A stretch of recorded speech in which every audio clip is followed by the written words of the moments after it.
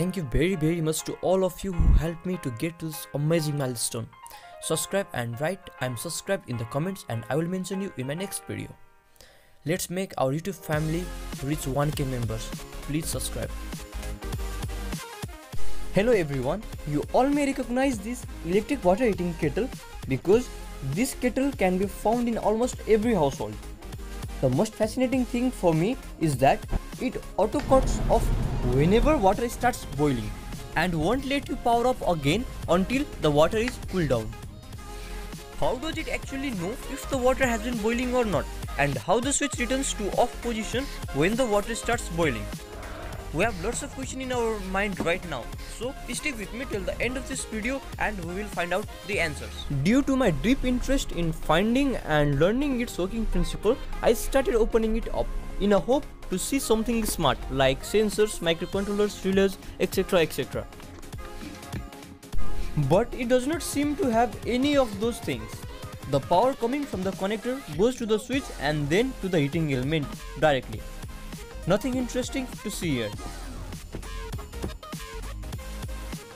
So I thought interesting things might be hidden in its handle. So I started opening it as well.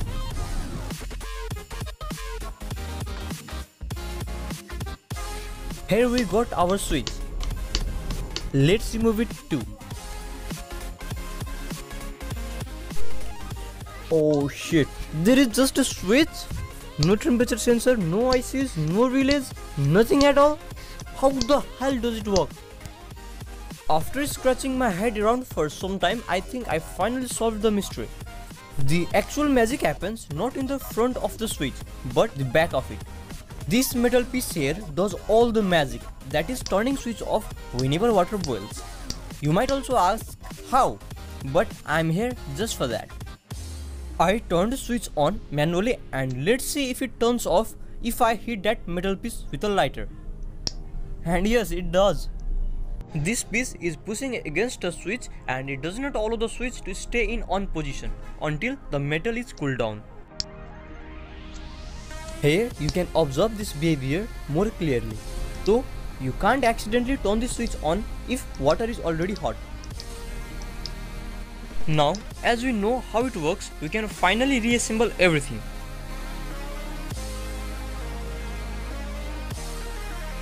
But now, while reinstalling the switch, you can ask, the handle is made up of plastic and it is an insulator. Then how that metal can heat up and turn off this switch if it does not have contact with the metal body? And here you will be absolutely right. It doesn't have contact with metal body, but it can heat up and turn off the switch. Company did some pretty smart work here. And you don't need to worry, I will explain everything to you. In this diagram, let's suppose the kettle is filled up with water and when water reaches 100 degrees Celsius, it starts boiling. The water starts turning into steam, and because steam always tries to move up, some of it escapes from the pouring side of the kettle. But the smart thing is that the same steam is forced to go inside the handle because there is a path in the handle through which steam can go in. The hot steam heats up the metal piece in the switch and turns off power for the heating element in the kettle. This piece right here has a very special role, and that is redirecting the hot steam from inside the kettle to the switch. This piece along with the covering plastic piece makes all that magic happen.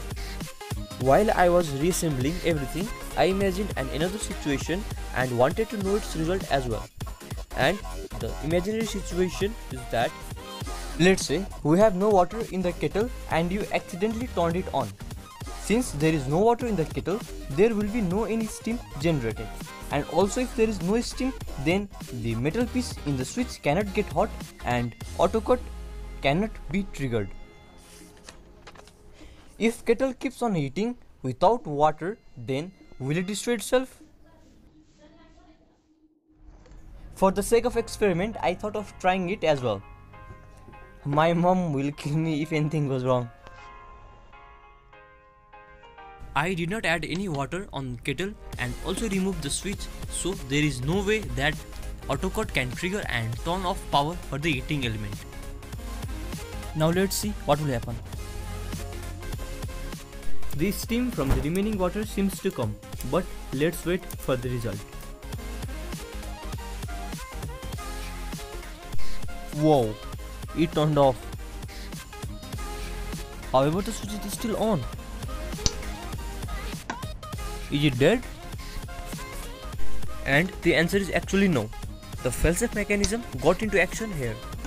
It started working normally after I added some water. And again, I could not stop myself tearing it apart once again to hunt for its mechanism. However, this time I had some idea how it worked.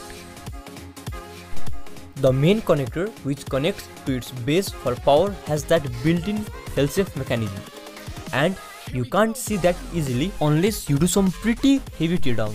It has that same metal piece which we saw in the switch, which in normal case is turned on, but it pushes to disconnect the power if temperature exceeds its threshold temperature. But unlike on switch, it has direct contact with metal body and doesn't rely on other agents for switching.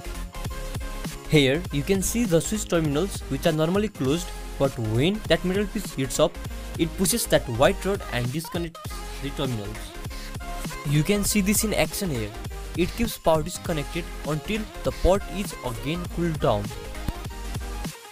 And this is the failsafe mechanism which saves the pot from going red hot if my imaginary situation mentioned earlier becomes true anytime in your real life. The circuit diagram is really very simple with just two switches connected in series, on which one of them is primary and is located on the handle, and the secondary one is failsafe, which is located inside the kettle.